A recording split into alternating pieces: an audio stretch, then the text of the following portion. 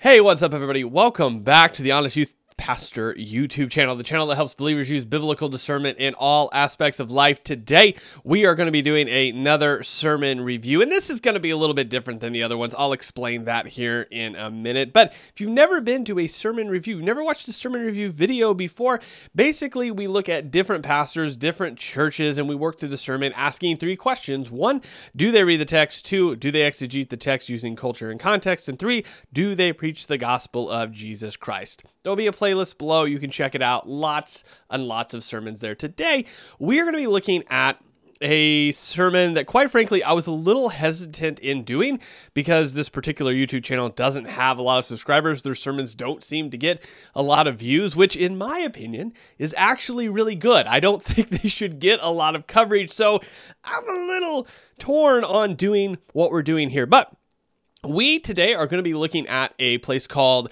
the Sunshine Cathedral. And the reason I think we should be looking at it is because, well, exegesis over eisegesis. There's a lot of things that are going to be said in this sermon that I just want to say out of the gate. Like, I do not take this church seriously. Like, it's a joke to me. And I think you'll see why here in a minute. We're not actually going to listen to the part where this takes place, but during this sermon, they read the Quran. Like, they are including the Quran next to scripture. Their songs are not even worship songs to Jesus. Like, it's just a whole mess. But as always, if you want to watch the whole sermon without my commentary, link will be in the description below and you can check that out. Also, just a little plug here. If you want to pick up yourself one of these stickers, the link for the site will be below as well. And if you want to go above and beyond and be like just an awesome person, you can support us over on Patreon or subscribe on Instagram. It helps us do what we do here. And you get these early. Instead of getting them on the day they premiere, you get them 3 days early. So that's all the perks you get. I'm not going to keep selling this thing. Point is, we're going to look at the sermon today. And in the words of a quote from The Office, who was it? Andrea, I think? Oh my goodness. That's showing just how long ago I've watched The Office. But here you go. I don't have a headache. I'm just preparing. Yes. I just think we all need to get in that mindset because today you're going to need to prepare. It's going to be just one of those sermon reviews. So let's head over to the review screen.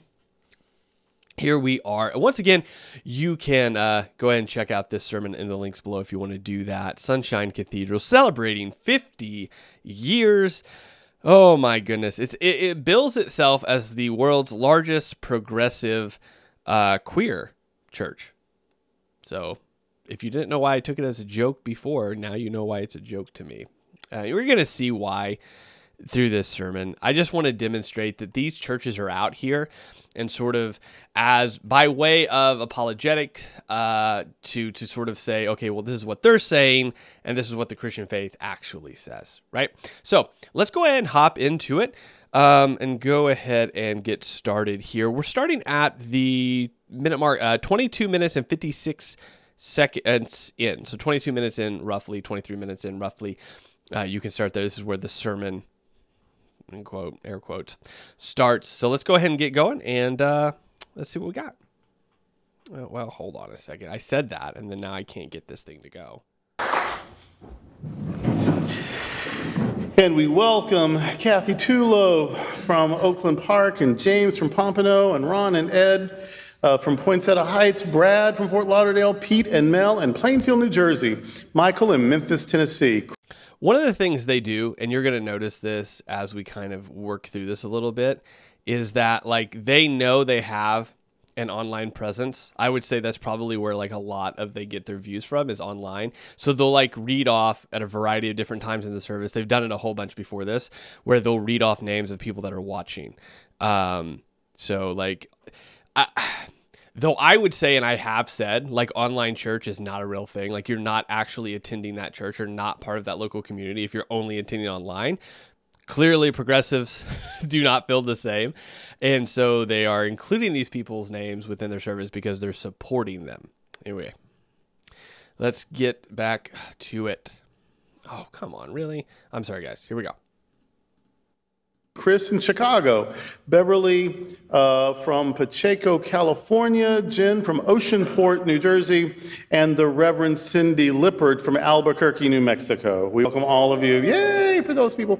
And of course, we're all glad for all of you here. Would you please join me in the spirit of prayer?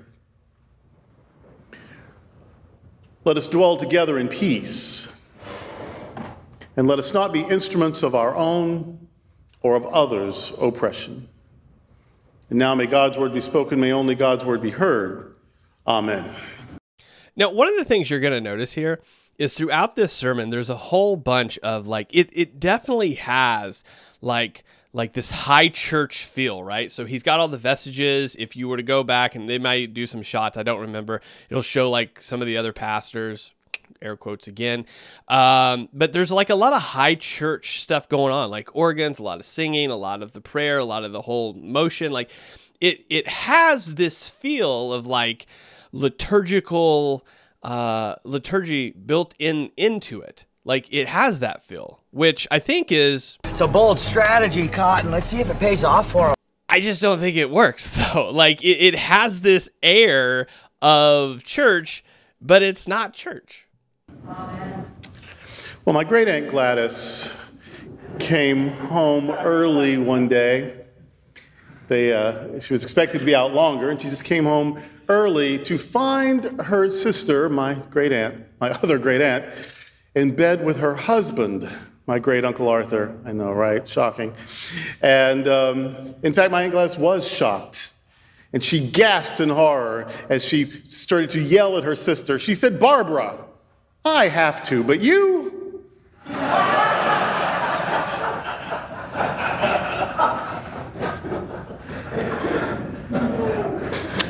I enjoyed the old vaudeville jokes because I like what they do. Reverend Kevin enjoys them because he remembers them when they were fresh. But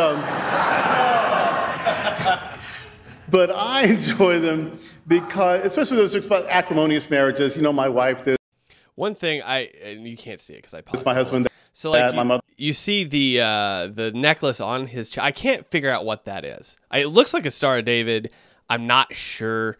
I'm not sure it like incredibly matters, but what's incredibly maybe it does matter.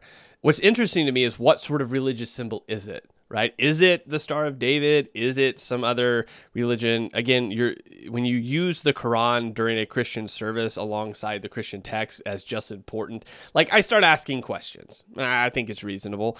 So anyway, that's if you guys know that sign. I've tried to look it up online. I can't find it anywhere. The closest thing that comes up is the Star of David, which I don't think that's what it is. But anyway, just want to point that out. Mother-in-law, the other, blah, blah, blah. Because by showing what love isn't, right? They show us how love is not supposed to work. Love gone wrong. They show us what love isn't. But we remember the Apostle Paul told us what love is. Love is patient. Love is kind. Love is not jealous. Love is not pompous. It is not inflated. It is not rude. It does not seek its own interest. It is not quick-tempered. It does not brood over injury. It does not rejoice over wrongdoing, but rejoices with the truth. Love bears all things, believes all things, hopes all things, endures all things. Love never fails. Now, real quick, before he gets into this whole thing, because there's a whole mess that comes after this, I think it's important to note that at least if he uses the text, as we look at it every sermon review, we need to look at the context of the text, which I'll just run it for you. He doesn't. So if you go to 1 Corinthians, just the background of Corinth, you know that Corinth is a troubled church. 1st and 2nd Corinthians give you an idea of Paul's sort of relationship with them. Now, there's a whole lot of context, but let's focus just on 13. So he starts at verse 4 in chapter 13, but obviously before that it says this: "If I speak in the tongues of men and of angels, but have not love, I am a noisy gong and a clanging cymbal. If I have prophetic powers and understand all mystery and all knowledge, and if I have all faith so as to remove mountains, but have not love, I am nothing. if I give away all that I have and I deliver up my body to be burned, but have not love, I gain nothing. Then he goes into the passage that he just read, all of the, what he just read. Then we get to verse 8, love never ends. As for prophecies, they all pass away. As for tongues, they all cease. For all knowledge, it passes away. For we know in part and only prophesy in part, but when the perfect comes, the partial will pass away. When I was a child, I spoke as a child. I thought as a child. I reasoned like a child. When I became a man, I gave up childish ways. For now I see in the mirror dimly, but then face to face. Now I know in part, but I shall know fully, even as I have been fully known. So now faith, hope, and love abide, all these three, but the greatest of these is love. Now again, contextually in Corinth, they're having issues with spiritual gifts. What's the greatest? Like, if you have this, are you better than somebody else? And Paul is getting to the point where he's saying it's great that you have these spiritual gifts and that you operate in them. But if you're doing so and you don't understand that you're supposed to love one another as Christ loved you, if you're not operating out of that, then it's great that you have them, but you're doing them out of a place that isn't right. Now, there's a whole lot more we could get into that. This is obviously a passage that's used a lot in weddings.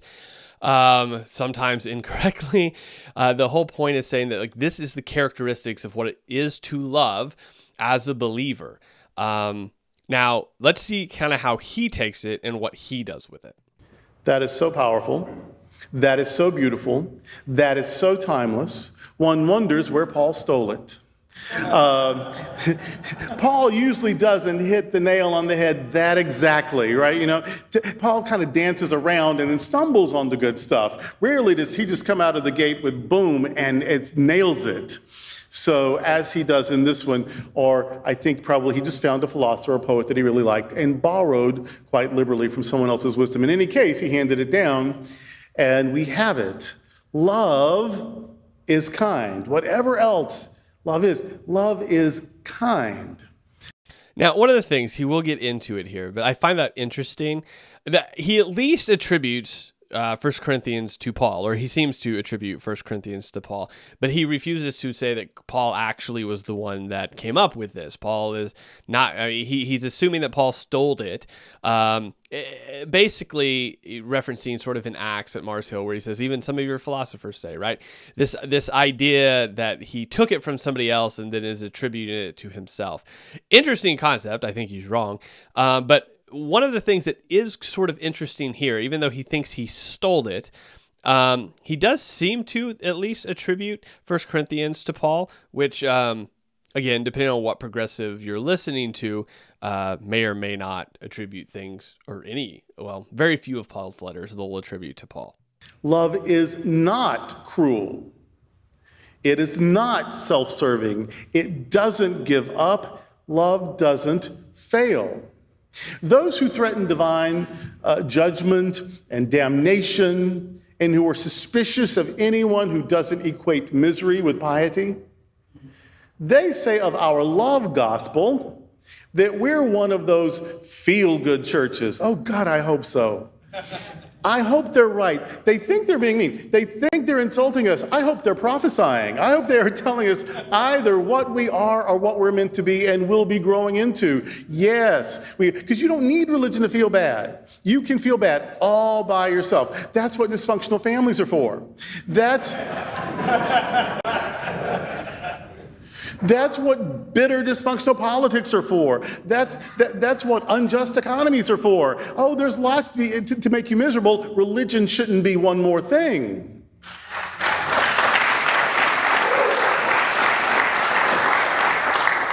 So yes, may it be so that we are one of those feel-good churches. Or, I love this one, they'll say that we're a woke church. Oh, I wouldn't go to that woke church. Well, guess what? Resurrection people, by definition, must be woke. That's the whole Easter thing. I know we're a few months out, but that's the whole thing, is that Jesus, they tried to kill him, but he got woke again. That's the whole point. The Buddha was asked if he was a god or an angel, and he said simply, I'm awake. Buddha means awakened. Buddha is just what it is to live totally woke. Now, one of the interesting things here, again, so we mentioned before, it's at the beginning or near the beginning, you'd have to go back and watch. I don't know the minute mark. They mention the Quran, they read from the Quran. Here he mentions the Buddha and, the Buddha principle of being awake, essentially, spiritually awake. Now, we don't get a real clear picture, at least in this section, if he thinks Jesus actually rose from the dead. We sort of get a hint that he would at least say Jesus kind of resurrected, perhaps. He doesn't say straight out. But now we're integrating Buddhist principles into a Christian service, as we've integrated the Quran into a Christian service before. So either Christianity stands alone on the person and work of Jesus Christ, the foundation and sort of the guidelines of that being the scriptures, Jesus' teachings, the apostles' teachings, or it doesn't.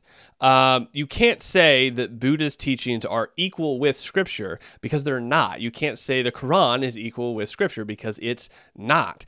And so when you start doing that, you start being what the definition of syncretism is, which is bringing other things in and trying to syncretize them together. You would never find this, and you don't. If you study church history, what you will find is that Christians very early on were, it was obvious that they would worship no one but Jesus. It's the centrality of Jesus that made them different. So when the Romans would say, hey, sacrifice to Caesar and worship Jesus, they'd go, no, only Christ is Lord. And they refused to do that. In fact, a pretty interesting letter I would encourage you to read is from Pliny the Younger to Trajan. And he says, I can't do, I've tried to get them to deny Jesus as Lord. And it's actually said among I believe the way he words it is that it said that Christians, a true Christian, will not denounce Christ.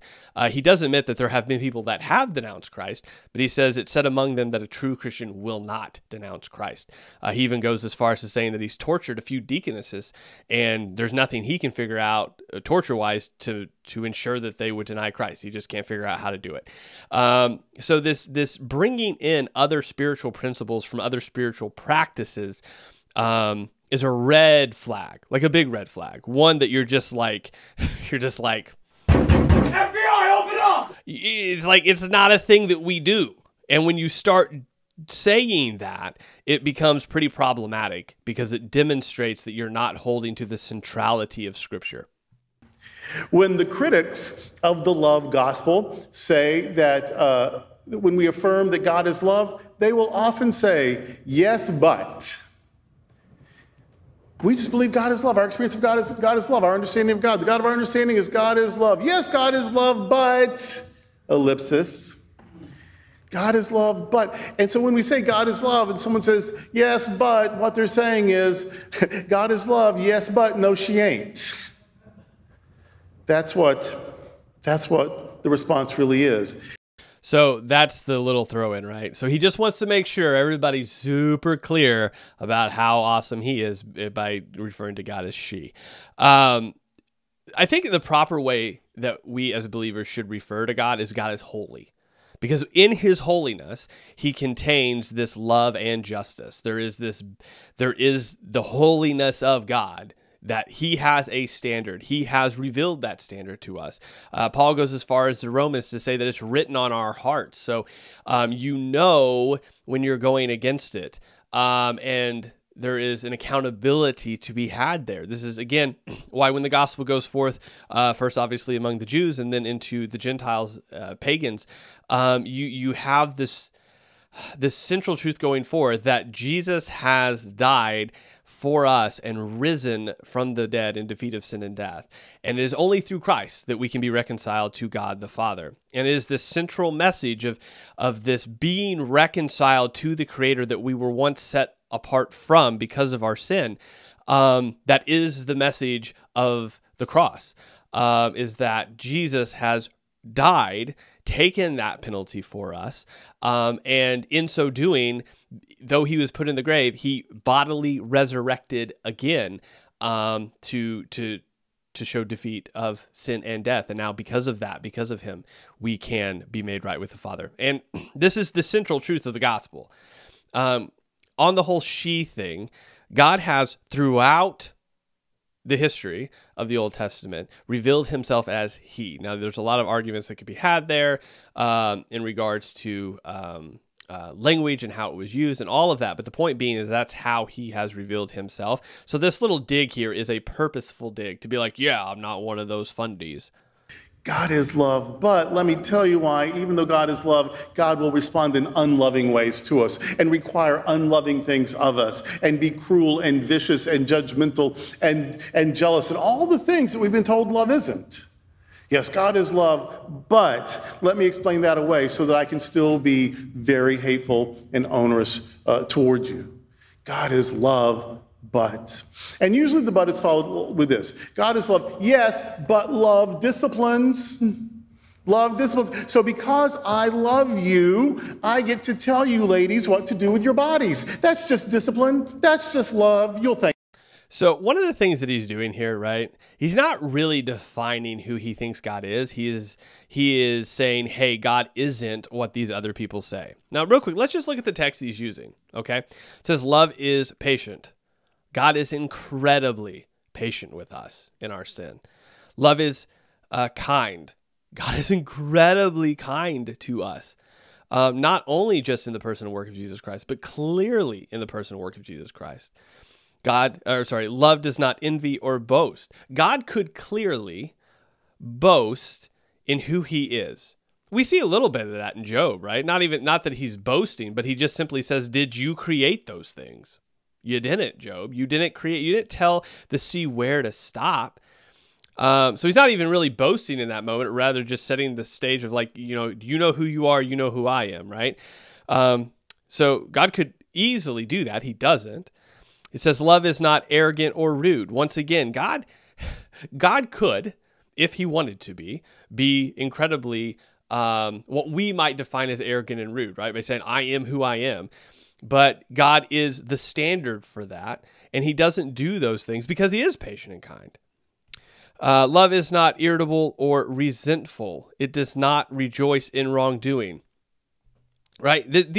All of these are the definition of how God loves humanity, right? Love bears all things, believes all things, hopes all things, endures all things, love never ends. I mean, all of this we have to understand comes in the package of who God is. The standard begins and ends with him in what love means. And so with this, I don't know what this guy's name is, but as he's sort of presenting this, he's not saying, well, God is this. He's saying, well, God is not how these other people define him. We know who God is and how he operates because of Scripture. We see that clearly. The early church, the early believers, both Jews and Gentiles, understood who God was via the Old Testament scriptures, right? This is how, Jesus himself says the law and the prophets talk about me, me being Jesus. And so, we know about who he is and how he operates and what that looks like, not only through the Old Testament, obviously in the person and work of Jesus Christ. And so when we define love, the love that Paul is talking about here in Corinthians, when he's writing to Corinth, we're doing that using the definition we understand based upon how God has revealed what love is. So it can't be a culturally shifting thing. Though obviously we define things through the lenses of our current culture, but it is ultimately defined by how God has revealed himself and what God says different words mean, particularly here, love. Thank me later. Or because, yes, God is love, but love disciplines. So let me tell you, people have same gender attraction and love for people of your own same gender. Let me tell you why your love is going to land you square in hell. Because that's just the way God disciplines. That's your punishment for love. Seems fair, doesn't it? And I'm just sharing it with you because I love you. Love me less, would you please? Love me less. Love disciplines, but it sounds like love torments, in your opinion. Discipline means to teach. Discipline, same root as disciples. Discipleship, what are this? So what he's doing, right, is he's read into the text something that's not there. Paul has defined what love is, right? again, contextually, because they're holding their gifts as like, I'm more special than you because I have this gift. And Paul says, yeah, but you have to have the love behind it for it to mean anything. This gentleman has now taken it and said, well, people say that God is love, but love disciplines. And now he is now shifting, right? So we're not on the text anymore. He's now preaching a sermon based upon somebody saying love is discipline and saying that discipline actually helps somebody. So we're not even on the text anymore. So he's going to go off here in a minute and say, well, discipline actually helps and grows people. So if love is discipline, then, this is how love would operate. We have now added something to the text that's not there at all. And you need to see that, because a big point, his big aha moment is based on the fact that discipline does this, that, or the other thing. And therefore, if love is discipline, it should operate in this way. And we've now completely removed ourselves from the text entirely, because that is not what Paul is saying at all, but also not within the context of what we're saying here in Corinthians, 1 Corinthians. The idea here that I should be able to, that a woman should be able to do whatever she wants with her body, aka baby, he's talking about abortion, or that same-sex couples should be able to love whoever they love, and there shouldn't be any, sent to hell for that, is pulling out two specific things that are really hot in the culture right now, and saying, well, if you love me enough to tell me not to do those things, love me less, because if you really loved me, aka wanted me to be disciplined, well, discipline does this or the other. And he's about to explain that. One, it completely misrepresents the text that's being said. Two, there is a standard God has set forth that says this is how everything is supposed to operate. And you can pull those two things out. So abortion and homosexuality, you can pull out and say, well, that doesn't apply here, but they're included in the same list. For example, Paul is talking about abortion's not, but homosexuality is in the same list as gossiping and stealing and being envious, right? So these are, the progressive church, and sometimes, unfortunately, like the more conservative fundamental Christians, don't put all of these in the same category and say all of these should be dealt with. We pick and choose and kind of pull them out and say this is worse and that's worse, and therefore this should be acceptable and this isn't. Like, you have to deal with them the way the text deals with them and say that, Jesus came and died for all of these things so that you could be set free from all of these things so you can be reconciled to God the Creator. And deal with it that way. So what he's about to do about this whole discipline thing, I just want to be super duper clear.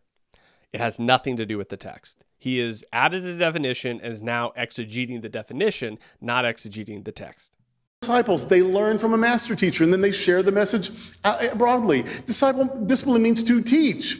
It doesn't mean harsh punishment or payback or vengeance or terror or torture or abandonment. Putting a child in time out for 5 minutes so that it learns to think about its actions and calm down and behave in ways that are better for him or her. That's discipline. Why don't you sit this out for 5 minutes and think about what you did? That's discipline. Or a curfew. You know what? You're just staying out too late lately, and you're not getting enough sleep, you're not eating right, you're getting behind on your studies. I need you home by 10 o'clock from now on. That's not cruel. That's just discipline.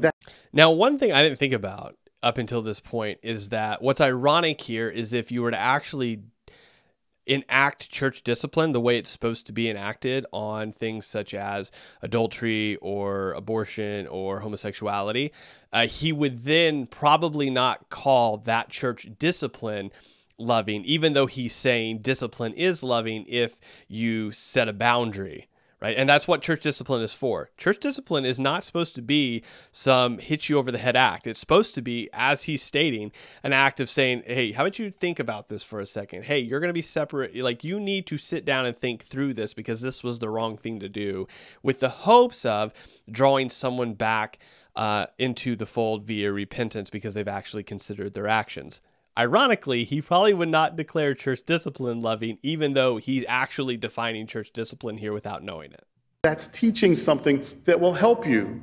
Threats of hellfire and brimstone, that's not discipline. That's psychological warfare, and that leaves no one better than before. Discipline helps. It isn't torturous, it helps. So yes, God loves and love disciplines. Okay, maybe love needs me to take a 5-minute time out, not an eternity in a lake of fire.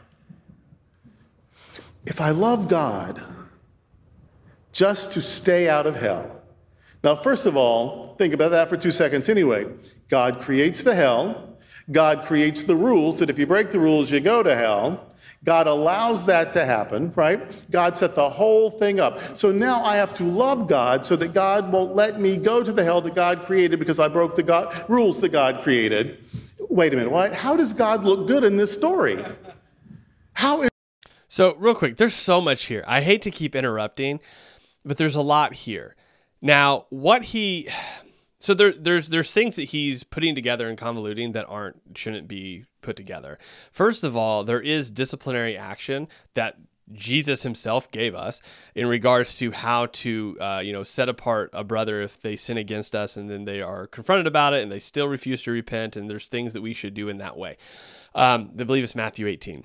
The idea here is that there's church discipline set up. We see that actually exercised or encouraged to be exercised by Paul when he writes to the Corinthian church. I believe it's actually in 2 Corinthians whenever he says, hey, set that man out from you when that man, he slept with his mother-in-law.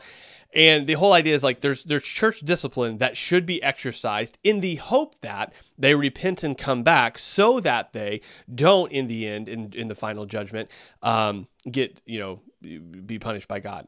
Now, there's obviously there's eternal conscious torment, there is annihilationism, and then there's universalism. Universalism, I think, is entirely just bunk in and of itself, but there are people that hold to it. We actually had 2 people discuss it. I'll include that in the links below. Eternal conscious torment and annihilationism both seem to line up with Scripture fairly well. You can find verses that support both in that regard. The idea, though, in either case, is that you are separate from God for eternity because you have disobeyed him. See, the way that this person's setting everything up is that God makes the rules and says, you obey those rules or you get punished. And then he says, God doesn't look good in this scenario. I think you are really belittling God when you say that. I mean, you are talking about the creator of the universe, the one that spoke everything into existence. God has more pull than you. Again, I'll go back to the whole thing with Job, right? God walks with Job in the last few chapters in Job and go, hey, did you create that? Did you do that? Did you do that? Did you create that? No, you didn't. You did none of it. And the whole purpose of saying, like, you're not in control of this. You're not the one that gets the ultimate say. You're not the one that gets to understand all things. You are man, you were created, and here are the standards, and I am God, I made this, and I get to make the rules. And so when you're like, well, that doesn't make God look good, God is the definition of good. He gets to set the bar because he is the one that made all things. And so when God says, these are my standards, obey my commandments, and then gives you an opportunity to repent, gives you a whole set of, hey, do this, don't do that, gives us himself and says, I'm going to make a way that you can actually be right with me, not by regulations and rules and all of this sort of temple thing, but I'm going to make a way to where your whole heart, your mind and your heart can be transformed and you can follow me and pursue holiness. And gives us the Spirit to enable us to be able to do that. And then we have the audacity to be like, well, he's not fair. Please. Oh my goodness, please. He is incredibly the definition of love of what we read in 1 Corinthians here. Incredibly patient, incredibly kind, in giving us opportunity after opportunity to hear of who he is, see that he's provided a way in the person and work of Jesus Christ. And then if we still ignore that, still say, well, that's not good enough. Your rules are too, I mean, it's just, please. So this idea of God doesn't look good in this scenario is hilarious to me. God makes the rules. He gets to make the definitions. He has given us more than ample. I mean, you would probably say well, they didn't have the New Testament. They didn't have this. They didn't have that. Like, he's given us the scriptures.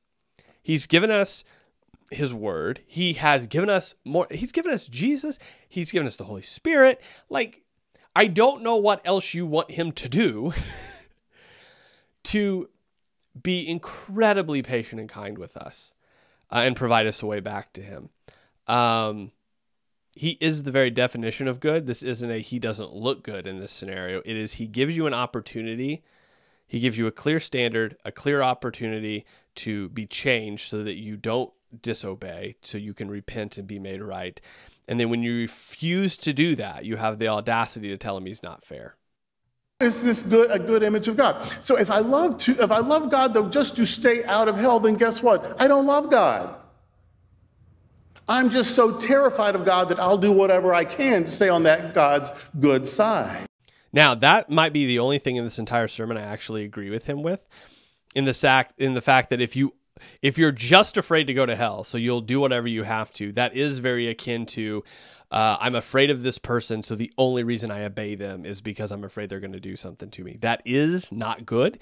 But that isn't the Christian message. And unfortunately, in some fundamentalist circles, in some conservative Christian circles, that either is purposely communicated or many times it's just not purposely communicated, but that's what people hear, which is why we have to be incredibly, incredibly clear that the gospel is that Jesus has come to save us from our sins, save us from the wrath of God, provide us a way to be reconciled. So no, you don't just love God because if I don't, he's going to kill me and burn me in hell forever. You love him because you understand that your rebellion deserves some sort of punishment, but even though you deserve it, he gives you an opportunity and a way out. And so you love him because of how gracious and kind and merciful he is to you. If I worship God so that God will not abandon me or torture me in another life, that's not love. But if I don't believe in any of that, and here I am anyway, singing my carols, hugging on the people around me, putting money in the plate, volunteer for stuff, bringing food to prevent food insecurity. And I'm coming back on Christmas Eve, and I'm coming to Bible study. And if I'm doing all of this just because I like you, and I like this, and I like what we're trying to do in the world, and I like the message, and I like love, I'm not worried 2 seconds about another life. I'm just trying to squeeze all I can out of this one and do it with you. So that's healthy spirituality versus the I better do something so it doesn't get worse for me the next go round. If I love God to stay out of hell, then I don't love God. I'm just terrified of God. And that's CYA religion, which is the least noble kind. Real quick, he's going to curse in case anybody is listening to this and they don't want to hear it or their kids to hear it, just so you know it's coming. Melodie, tell somebody next to you CYA means cover your ass. Oh, yeah. Our gospel of love goes so far as to say that God is love. Not merely loving, but is the presence, the power, the experience of love itself. Let me say it this way. God is not a loving person. Persons have the limitations of personality. And persons, yes, if I can be loving, but I can also be unloving. I cannot be the best version of myself sometimes. So God is not a loving person because even the best person who's the most loving it still falls short of perfection. So when we say God is love, we're saying not a loving person, but the power of love personified. Not a person who is loving, but love itself that we personify. Fear isn't love. Cruelty isn't love, selfishness isn't love, abuse isn't love, and condemning love isn't love. We practice an open communion. Okay, this is about to get pretty interesting. I want to make sure I make a point of this, but before we get to this whole open communion thing, he doesn't straight out say it. And this would be very interesting if I was able to talk to this gentleman, if I could ask him about, does he believe that Jesus was fully God, fully man, right? This idea, because he's really pushes on the idea that God is love personified. So this idea of anytime you experience love, you're experiencing God sort of thing. Now, there is a difference between that statement and the statement that many Christians use, which would be the statement of prevenient grace, right? So there are graces that God enables us to enjoy, even if we aren't saved, even if we aren't his children. That is the grace of being able to get up every day, the grace of being able to love your spouse, the grace of being able to love your kids. These joys that we experience as human beings, there are joys that you have even outside of adoption in Christ. But these are prevenient graces. This is a good God giving good gifts to people that are even rebelling against him. Again, this is God, the definition of how merciful and kind God is to people, even those that rebel against him. So it's very interesting because that word usage he used is very much like a Richard Rohr cosmic Christ, like love personified is God. God isn't like, you can't put your finger on God. He's just kind of everywhere. So anyway, let's keep going. He's going to be talking about communion. I really want to talk about this because this is interesting. To enact a love that welcomes all and affirms all. We have a cross, not because we venerate an instrument of torture, God forbid. No, we have it to remind us that the cross failed. It was meant to silence Jesus and his followers, and it failed. It was meant to remove him from the human story, and it failed. It was meant to silence the work of justice love, and it failed. Hate crucifies, love resurrects. We have the cross not because we worship it, but because we laugh at its failure. This is its worst, but look what's in front of it. The cross is behind Jesus. That's already in history. It failed, and the body of Christ moves on with its healing work in the world. Hate crucifies, love resurrects. We wear vestments because, as the prophet RuPaul tells us, we're all born naked and the rest is drag. There's not really a comment to be made about that ridiculousness. It's just kind of like...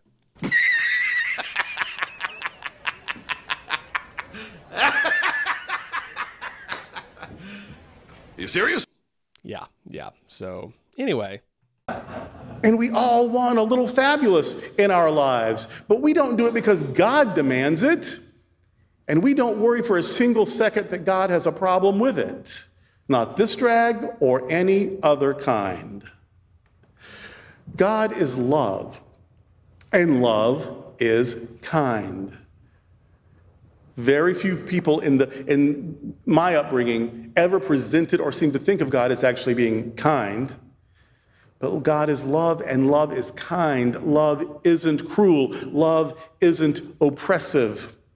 God will never give us up or give up on us because God is the love that embraces us always.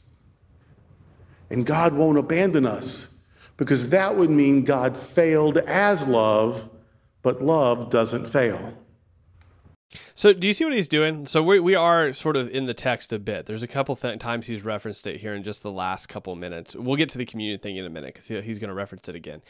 But the idea being, and it does actually tie into this love thing. It does tie into this church discipline thing we've talked about before in this video. So you see what he's doing though, like oppression, definitely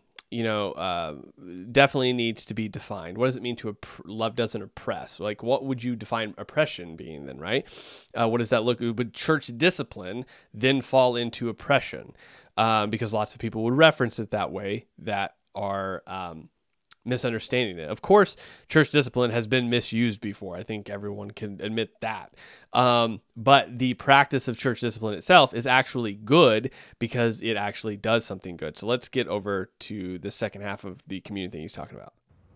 That God is love means we will not be abandoned because love doesn't fail. Doctrine failed us, dogma failed us, but love cannot fail. The spirituality of love isn't focused on hell or hatefulness, on sin or sacrifice, on condemnation or manipulation. The spirituality of love focuses on an omnipresent love that is the very ground of our being.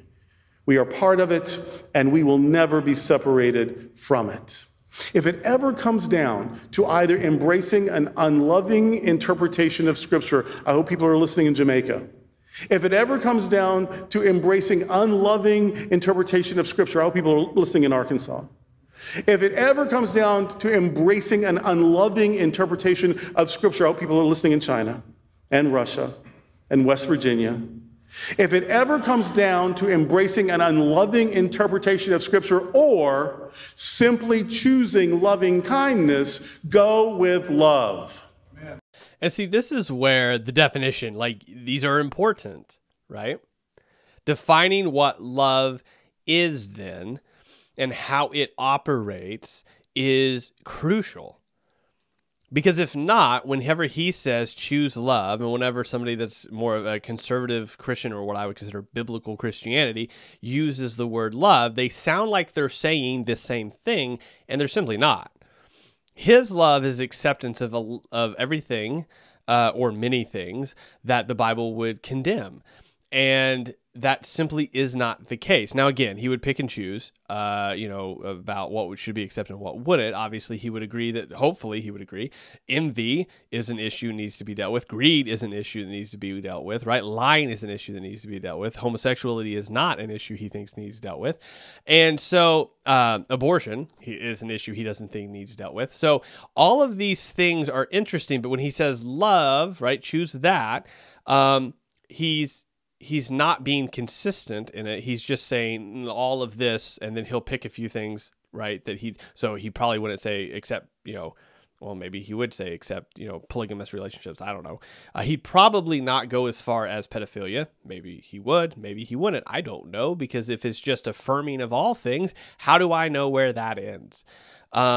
Whereas we have clear things in Scripture, we have lists specifically that Paul gives us in these same letters, in which he says these things will not inherit the kingdom of heaven.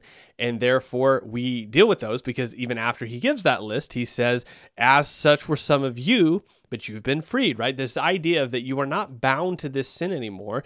The gospel of Christ sets you free. You are changed, and you are no longer those things. And you are sanctified into becoming more like Jesus. And so whenever we're using words like oppression or love or things like this has to be defined. And we define it, as I've already pointed out, with Scripture and how God has communicated these things to us. We don't define them by culture and context as far as where we're at. Obviously, culture and context play a part, and we have to acknowledge there are lenses there in which we see things through. But we also say, okay, how has God communicated this to us through time, right? So when it says love is patient and love is kind, this begins with God. So if God is love, right, which I would agree with him with in a different way, then how has God demonstrating this love in a patient and kind way? We've already talked about that, right? Being patient and kind with us in our rebellion, which we have plenty of examples for in Scripture. So let's keep going, see where he takes this. You can't go wrong with love. The arrows of biblical archery have wounded far too many. Choose love.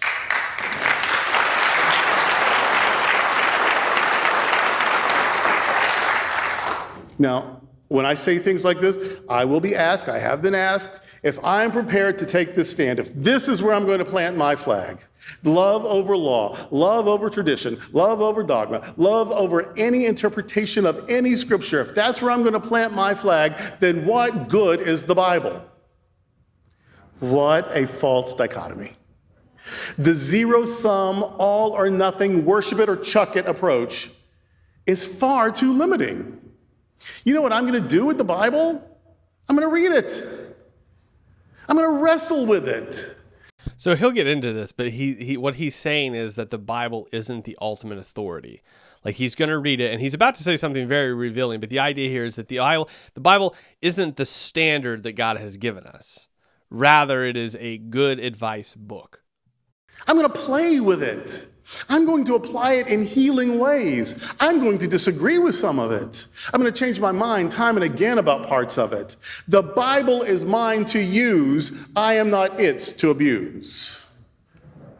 The Bible is mine to use. Jesus said the Sabbath is for us.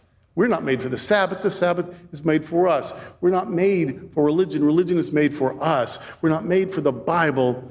The Bible is for us. And we get to decide what to do with it.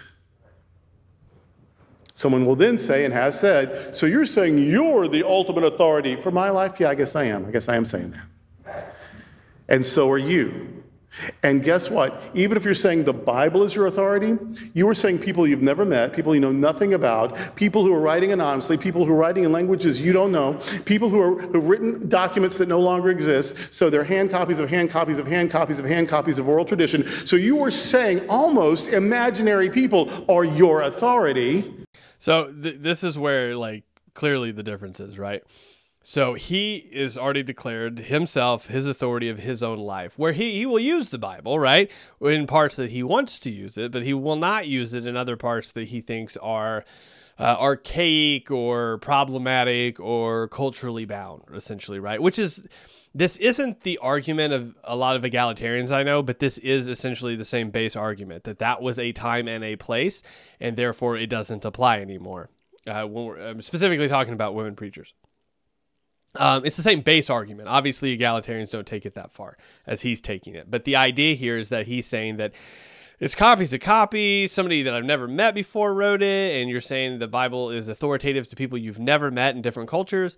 Yes.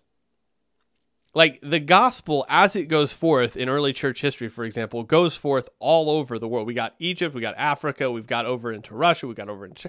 Like, it goes everywhere. And the gospel spreads because it is applicable to all cultures in all times, because everyone is a sinner, everyone needs to be reconciled to God, and God has given us the way into which to be reconciled, right? Through Jesus Christ. So the proclamation of the gospel, as the early disciples take it out, as they dispense throughout the world, the message is this: we have a creator God, right? This is essentially the Apostles' Creed. God created all things.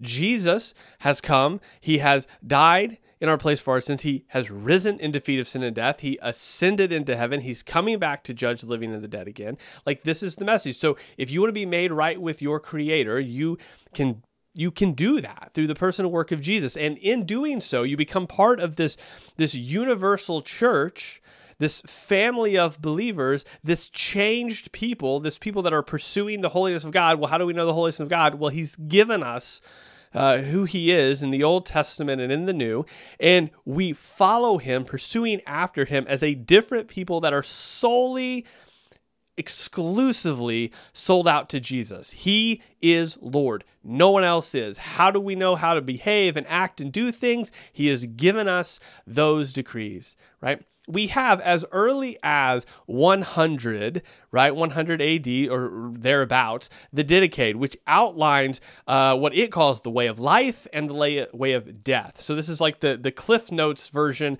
of, hey, what does it mean to be a believer? Because obviously by the time 100 AD came around, we didn't have the scriptures yet. We had letters going around that were seen as authoritative, but they weren't all combined together.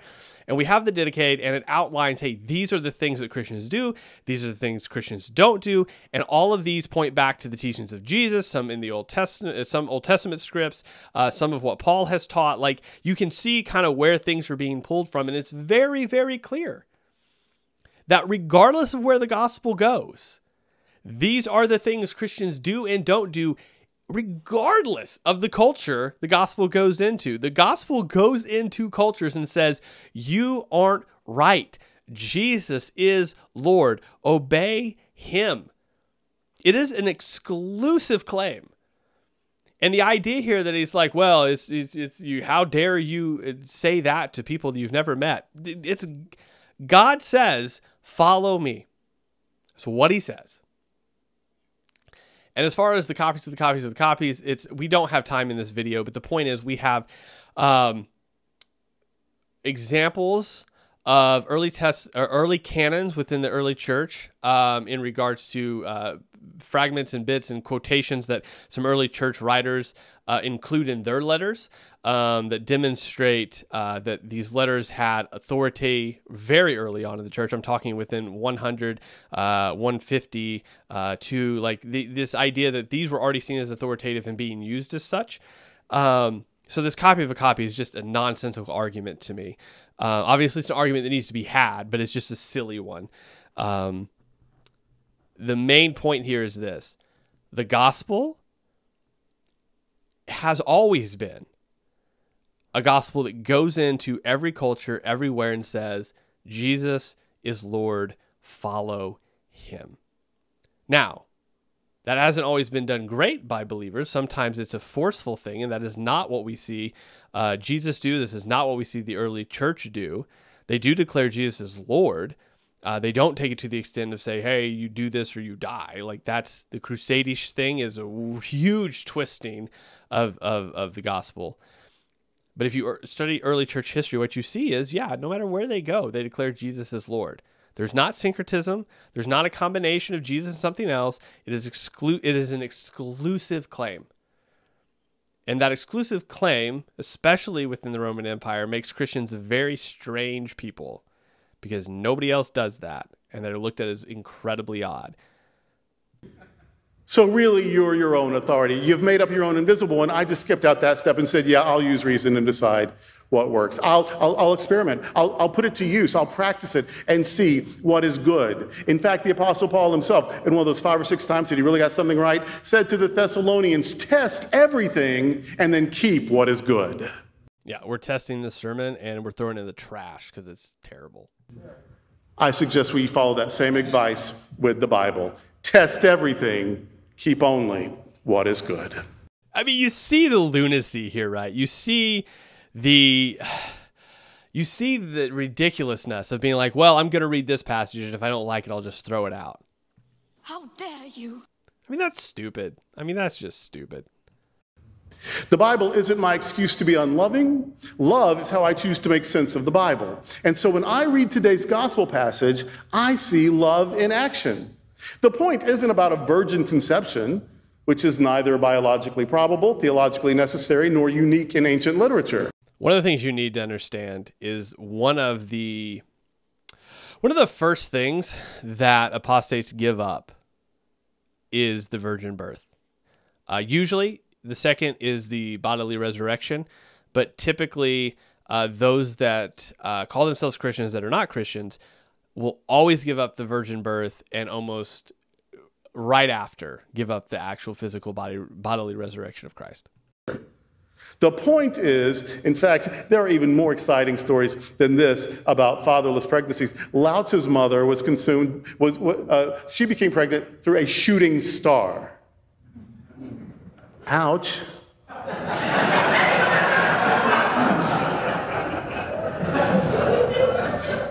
And then she was pregnant for 80 years and finally gave birth to an old man. So, yeah, poor Mama Lao Tzu, she had no good. Buddha was born from his mother's side. And he came out walking, and everywhere he stepped, a lotus flower would bloom. But yeah, through the side. So I don't think Mama Buddha had a very great time of it. So these stories aren't unique. They are throughout antiquity. What they mean is the person we care a lot about is really special. So special, must have been born special. See, and that you will always hear that, like that excuse that he just gave. So you'll have people that call themselves Christians that will deny the virgin birth, but will use the virgin birth in a way, because they have to explain it, because it's in the gospel. It's included. Not only is it included within the Gospels, but it is also within the Apostles' Creed.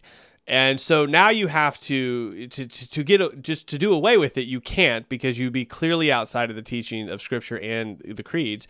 So because it's there, then you have to explain it. And the explanation always is, well, it just means he was special. That's all it means. He was special. He was a special guy, which will inevitably lead you down the path of usually Ebionism, which says that Jesus was adopted at his baptism. He wasn't actually God. He was adopted because he was so holy and he followed the law right. And he wasn't actually a deity. He was just adopted because of his holiness. Is typically where that path goes. But either way, it's denial of Jesus' deity in some form or fashion. And it usually comes by way of what he just said.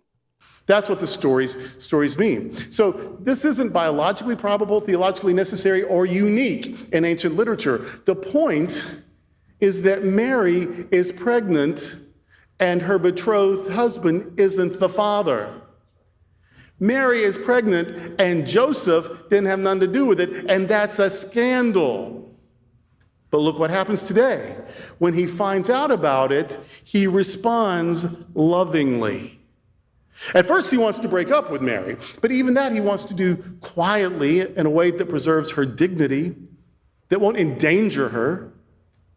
But later he changes his mind about leaving her, and he decides they can be a family after all, even though her baby is not his. Love saves Mary. Joseph, being loving, saves an entire family. Joseph gives Jesus his name. That's important because that means Jesus now belongs somewhere. The angel in Joseph's dream says, Joseph, you will name him. Like a father does, you will name him. So that Joseph gives him a name, gives him a place in the family, gives him a legacy, gives him a spot. That is important. Jesus belongs somewhere because of Joseph. Now, notice he leaves out the rest of that verse in Matthew chapter 1, verse 21. She will give birth to a son, and you are to give him the name Jesus. Well, he said that part, then he completely left out, because he will save his people from their sins. Now, that's convenient that we just didn't read the rest of it. This is not simply Joseph just giving Jesus his name arbitrarily.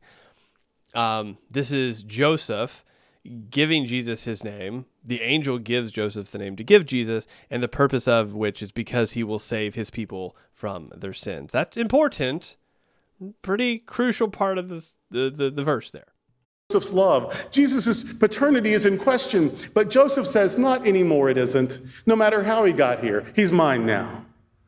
I name him. I care for him. I'll raise him. I'll love him. And he names him Jesus. God saves. And as we have come to understand and experience God, that means love saves.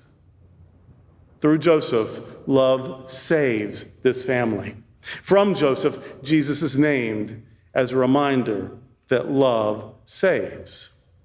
Now, someone will ask, but what if Joseph isn't real? Some scholars have suggested this, that it's sort of a midrash, that this is just sort of resurrecting the old story of Joseph from the Old Testament, the dreamer who saves his people, his family, and his people. This is just a retelling of that this Joseph was probably just made out of whole cloth. What if that's the case? What if this is a character that Matthew made up? So what if it is?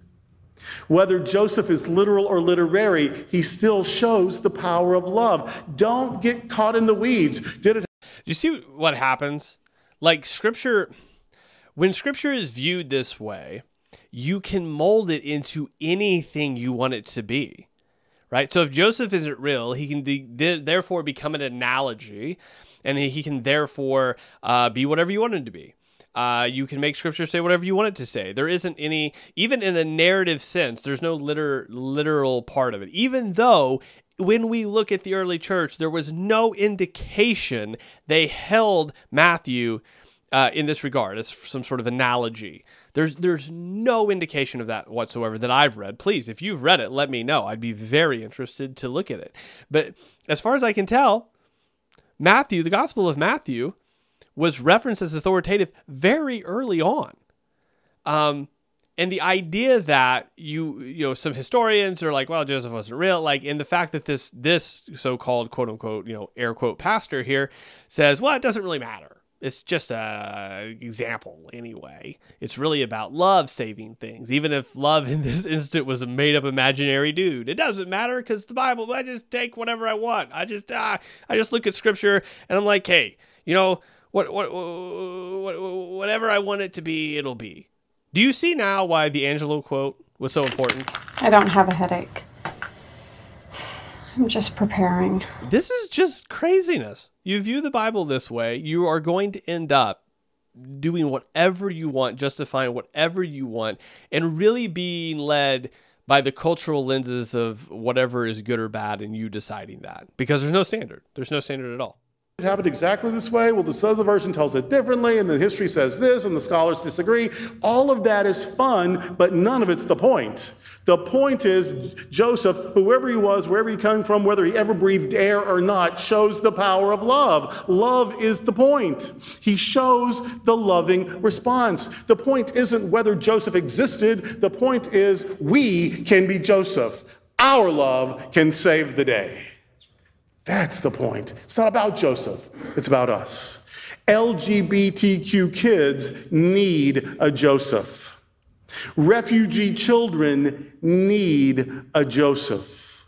Kids growing up with homophobia and transphobia and anti-Semitism and racism and xenophobia on the rise need a Joseph. What every single one of those kids needs is Christians that have been transformed by the power of the Holy Spirit.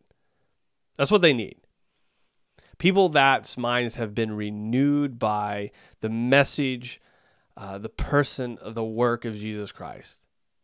Right? Those that have been reconciled to God, calling out to others that they too can be reconciled, and then living out that reconciliation in their own lives.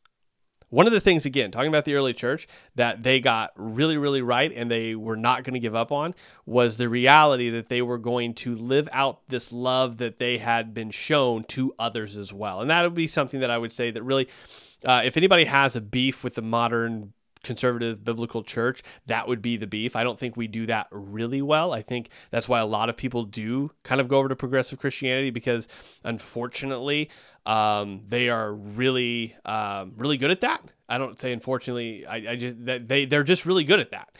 And one of the things that I think biblical conservative Christians could do is really understand the history of early Christianity, look at that and go, wow, we're really lacking in that, and then demonstrating that love and that generosity to those around us.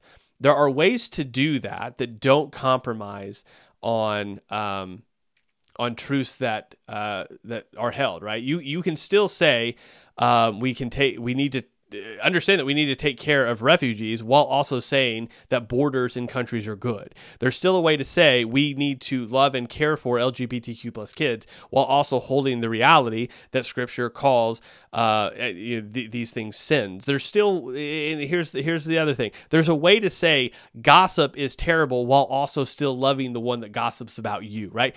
All of these facets, there's a way that the early church said we are going to love and care for the very people that don't like us, and we're going to love and care for the very people that are outcasts or that are genuinely oppressed, while also holding up our what the Bible says we should do. There are ways to do that in ways that are faithful, and the early church just really demonstrates that well.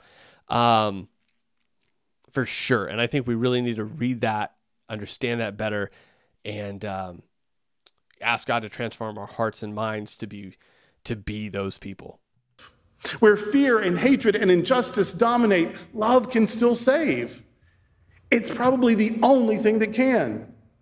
The question isn't, was there a Joseph? The question is, will we dare to be Joseph today? Will we offer a love that saves? We can.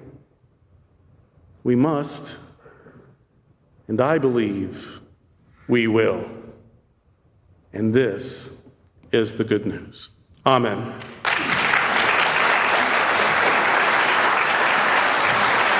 All right, that is the full sermon. Right? The whole point is love. It's all about us. We look at the Bible and say, hey, it's whatever we want it to be, guys. Like, I mean, read the parts you like, and if you don't like it, I don't know, just do whatever you want. Boy, that escalated quickly. Yeah. I mean, that really got out of hand fast. Super fast. And it will.